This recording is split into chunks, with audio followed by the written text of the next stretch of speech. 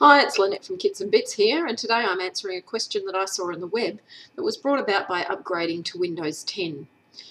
Windows 10 has delightfully decided to change some of the default programs used to open files, such as using Windows Edge, which is the new version of Internet Explorer, to open PDFs instead of Adobe Acrobat or whatever other program that you have installed for your PDFs. In this video, I'm going to show you how to change the default program for a file type so that you can get your computer working for you instead of against you.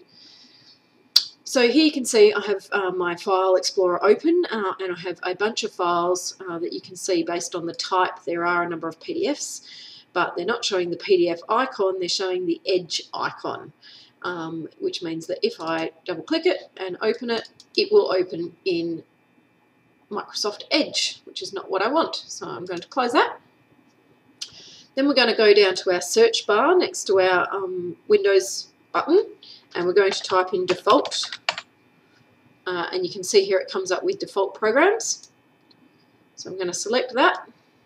Now you've got default apps, but if we go further down, we're going to select choose default applications by file type. So this first section will give you sort of the main ones that you use, but we're going to choose by file type.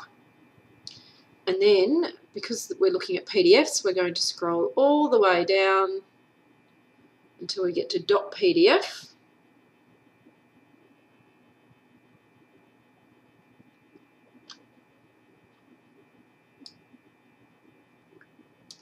And you can see here that it's got Microsoft Edge selected. So I can now select that and it will give me the most likely options. So Adobe Reader being the obvious one. Microsoft also has another reader installed, or I could even be opening it in Photoshop if I wanted to, but I'm going to use Adobe Reader this time. If I wanted to, I could scroll down and look for another app either installed on the computer or in the store, but I'm just going to select Adobe Reader and then close that. And then this time you can see that all the PDF icons have changed, and if I double click, it opens up the PDF in Adobe Acrobat. So I can now use it as I normally would. Okay, so that's changing your default program so that it will open your files in the program that you want it to, not the program that the computer has chosen. If you like this tip, you might like others that I share on my YouTube channel, so you can go there and subscribe, or go to my website kitsandbits.com.au and sign up to my email newsletter.